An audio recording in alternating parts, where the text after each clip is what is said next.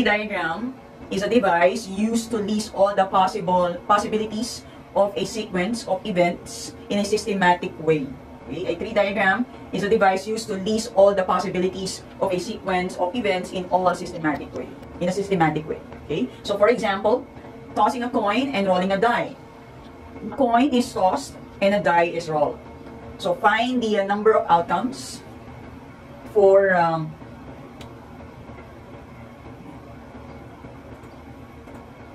So find the number of outcomes for the sequence of events. Okay? So how do we do that?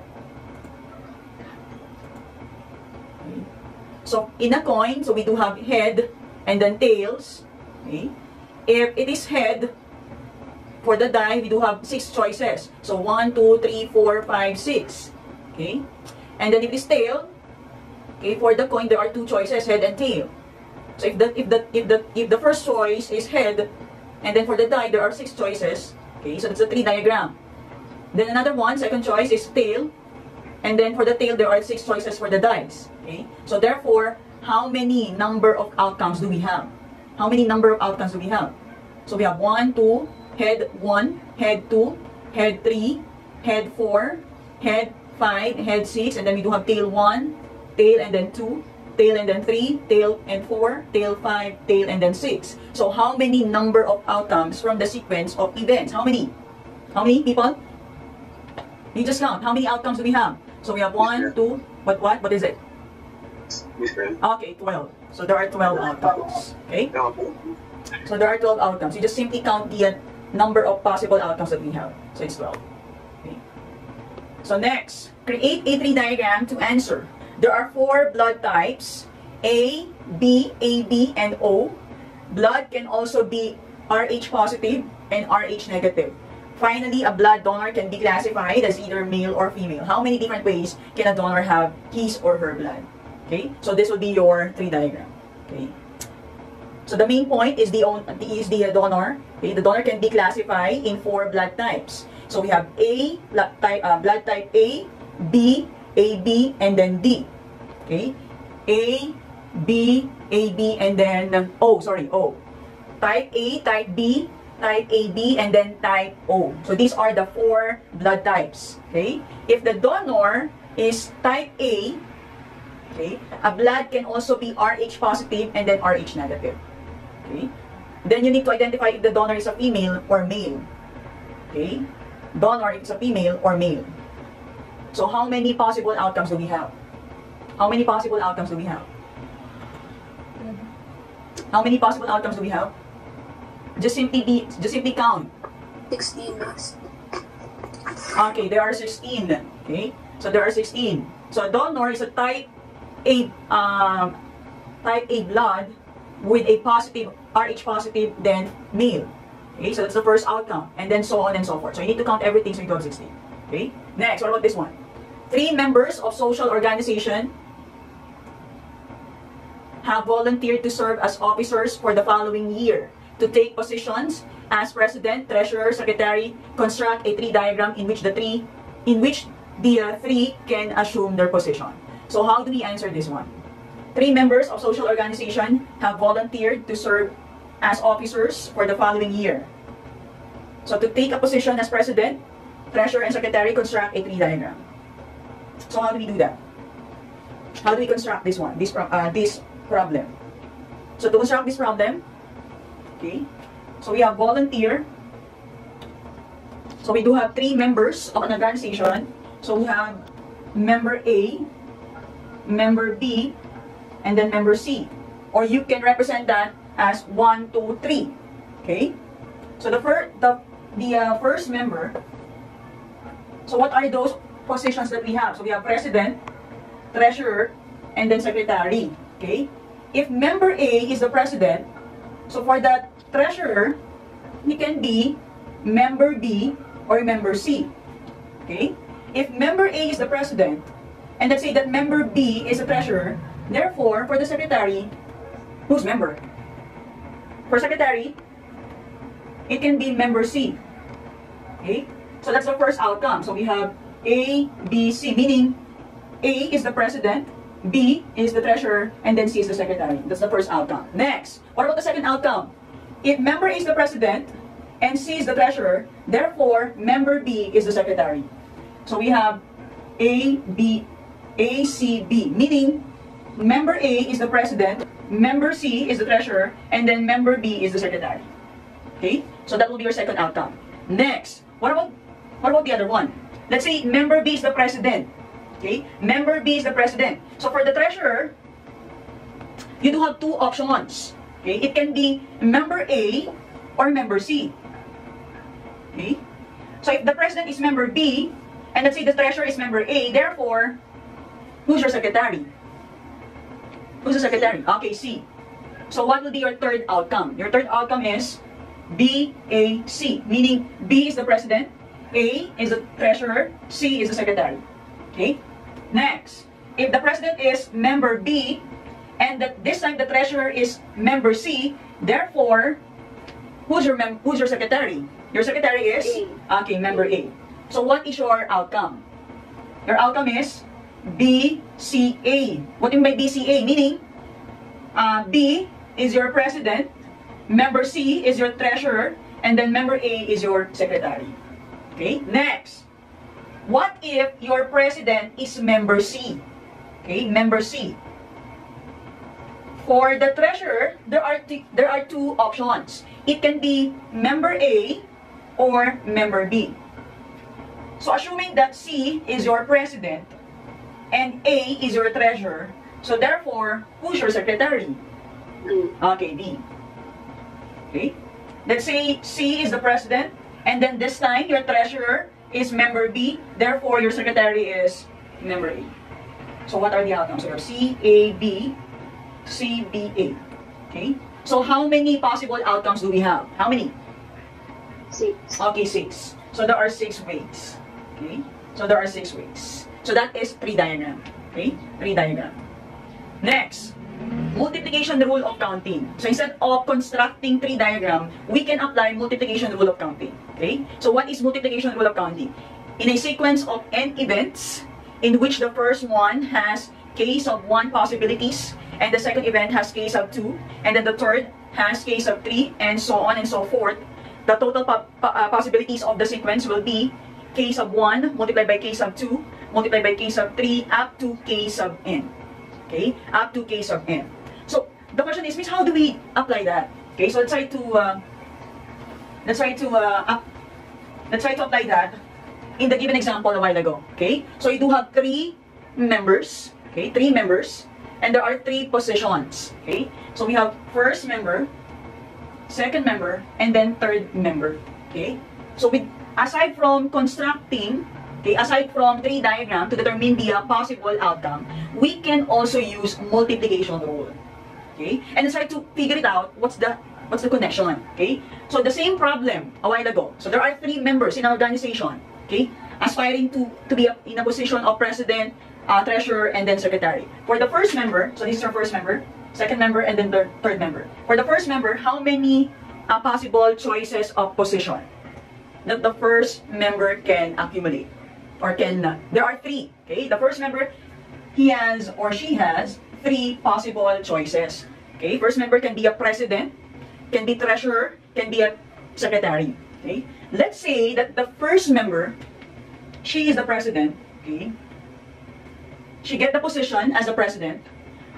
For the second member, how many choices na lang? If the first member is already the president. For the second member, ilan na lang yung titirang choices in the position? 2. Okay, 2. And what are those? Secretary, treasurer. Okay, secretary and treasurer. So you do have 2 choices. Okay? Let's say the second member is your treasurer. So for the third member, how many choices na lang for that position? 1, and that will be? Secretary.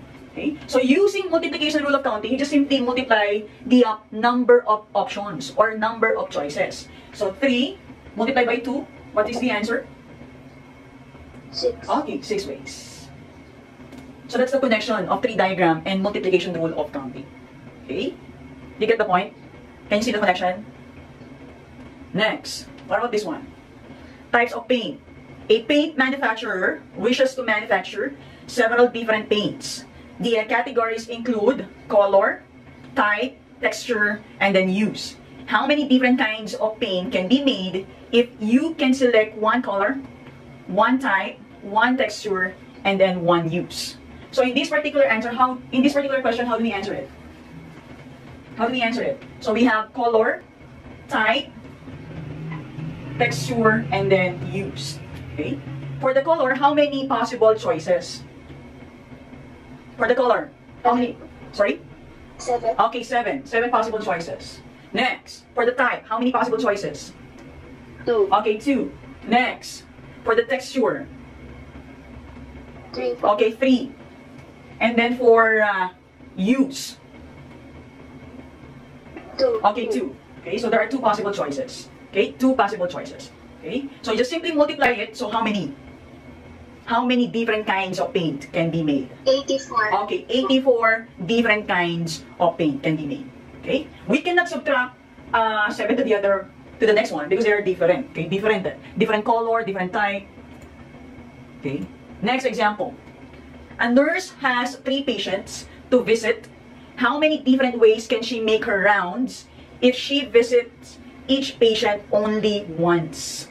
Okay, a nurse has 3 patients to visit. How many different ways can she make her rounds if she visits each patient only once? So how do we answer number 1? Can anyone? A nurse has 3 patients to visit. How many different ways can she make her rounds if she visits each patient only once? This is it 3 times 2 times 1? Okay, how do you get that? That's correct. 3 times 2 times 1. Since 3 patients mo and 1 time na po siya i-visit, Mhm. it's gonna subtract 1 for each. Mm-hmm. Yun na. Okay, very good. So how many?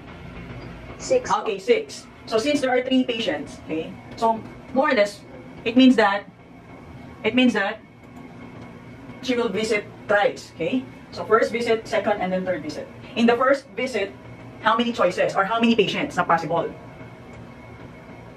How many number? Okay, there are 3. Okay, there are 3 possible patients to choose. Okay, let's say she visit the first patient. For the second visit, ilan na lang yung patient na possible na puntahan? 2 na lang. And then 1. Okay, because according to the statement, she visit each patient only once. Okay, only once. So you have 3 times 2 times 1. So you have 6 ways. Okay, next, number 2. Employees of a large corporation are to be issued special coded identification cards. The card consists of 4 letters of the alphabet. Each letter can be used up to 4 times in the code. How many different ID cards can be issued? So how do we answer number 2? Employees of a large corporation are to be issued special coded identification cards. The cards consist of 4 letters of the alphabet. Each letter can be used up to 4 times in the code. So how many different ID cards can be issued? 4 times. How many letters of the alphabet? There are how many? How many letters from A to Z? How many? So the card consists of 4 letters. So 1, 2, 3, 4. And then there's a condition. Letter can be used up to 4 times. Up to 4 times. So in the first letter, how many number of choices? How many number of choices? How many number of choices? 26 po. Okay, 26. What about the second letter? What about the second letter? What about the second letter? Ilan yung choices sa second letter? 26 po. Okay, still 26. Why is it? Bakit 26 again? Why is it 26? Why is it 26? Yes. Why is it 26? Kasi po, the letters can be repeated. Okay, very good. Can be repeated. How many times? 4 times. Okay, 4 times. So meaning 26, 26, 26, and then 26. Or that will be the same as 26 raised to 4. Am I right? So kindly check if they have both the same answer. 26 times 26 times 26 times 26 or 26 raised to 4. So what will be the answer? Are they the same? 456,976 po. Okay, 456,976. Okay, 456,976. 26 raised to 4. Is it the same as 456,976? 26 raised to 4? 26 raised to 4? Yes. Okay, they are the same. Okay? Next, what about this one? The digits 0, 1, 2, 3, and 4 are to be used in a 4-digit ID card. How many different cards are possible if repetition are permitted? The digits 0, 1, 2, 3, 4 are to be used in a 4-digit ID card. How many different cards are possible if repetition are permitted? So how do we answer this one? 120 po. 100? 100 what? 120 po. How do you get 120? 5 times 4 times 3 times 2 times 1 po. 5 times 4 times 3 times 2. Kindly read the problem. If repetitions are permitted. If repetitions are permitted. 625. 600? Why? How do you get 625? 5 is to 4. Mm-hmm. Because there's 5 digits and like 4 digits. Okay. So since there are 4 spaces to fill, and 5 choices for each space, then the solution is 5 times 5 times 5 times 5. So that will be 5 raised to 4 or 625. And then the second problem, the first digit can be chosen in 5 ways, but the second digit can be chosen only 4 ways. Since there are only 4 digits left, that's the solution is 5 times 4 times 3 times 2. So that will be 120. 120 if it's not, if repetition is not allowed. Okay, 120, your answer a while ago, that's correct, if the repetition is not allowed. Okay, but if the repetition is allowed, so meaning there are 4 digits, so you need to repeat the number of digits that you have. So if it's 5 digits, so you need to use 5 digits for each. So you do have 5 raised to 4, so that will be 6. If it's not repeated, or repetition is not included, then your answer will be 120. So that is multiplication rule for counting. Okay?